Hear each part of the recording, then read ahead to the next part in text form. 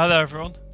Today we'll be going through another stream processing scenario where real-time data representing over 50,000 moving vehicles is read into FME, filtered using a geofence, before being aggregated and analysed so useful information can be extracted from these large data volumes. With FME you can group and aggregate data in memory before it reaches the final write destination using our signature spatial processing capabilities. In this demonstration, we will calculate what the average speed is for all vehicles crossing a bridge in Vancouver. We need to calculate an average speed for both the northbound and southbound traffic, and we'll also obtain a count of how many vehicles cross the bridge. This value will update every 90 seconds. This will all be done in memory without storing the data to disk prior to calculation. To do this, what we do is we read a simulated high volume vehicle stream in.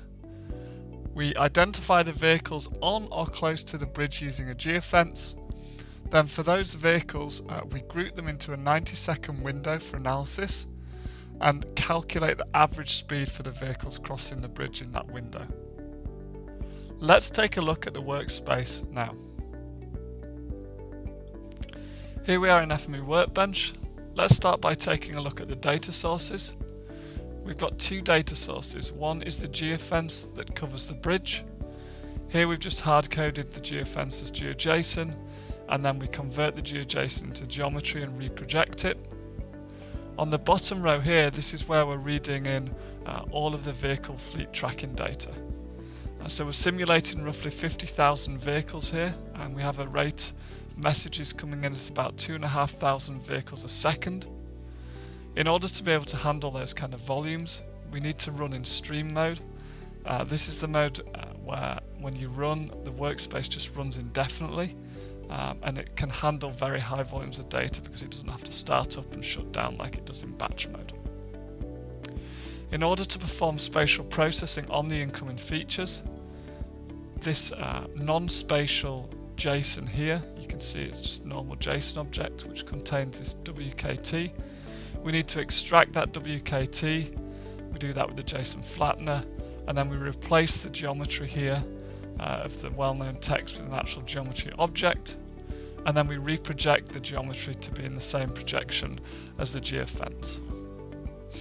Once we have that, we can pass the geofence and the vehicle features into the spatial filter, and the spatial filter, every vehicle coming in is compared against the geofence, and if it falls within the geofence, it leads through this passed port here. Once we've identified the vehicles that are on the bridge, we can calculate the speed of each vehicle. To do this, we use the time windower to group the data into 90-second windows. Here's a 90-second window. And so what this allows us to do is it allows us to assign IDs to all the features, and then we can use those IDs to group the features together for processing. Since we cannot guarantee that incoming features are in the right order, what we then do is sort the data, grouping on both the vehicle ID and then the vehicle segment ID.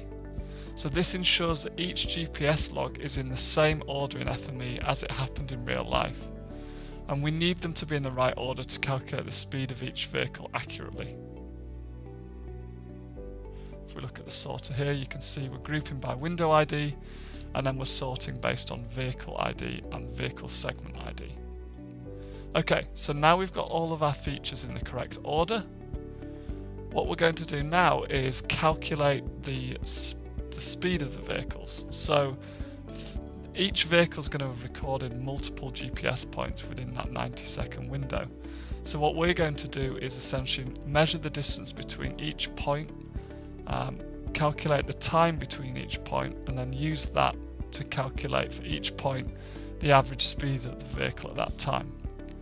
So you can see the equation here. We're using an attribute creator, we're calculating the distance between the current feature and the next feature, the time difference, and then we're using speed equals distance over time to calculate the speed of the vehicle for each point. What we do then is just filter out features where the adjacent feature does not share the same vehicle ID. Obviously, when we're jumping from one vehicle to the next, that first data point is going to be garbage, so we can just disregard it.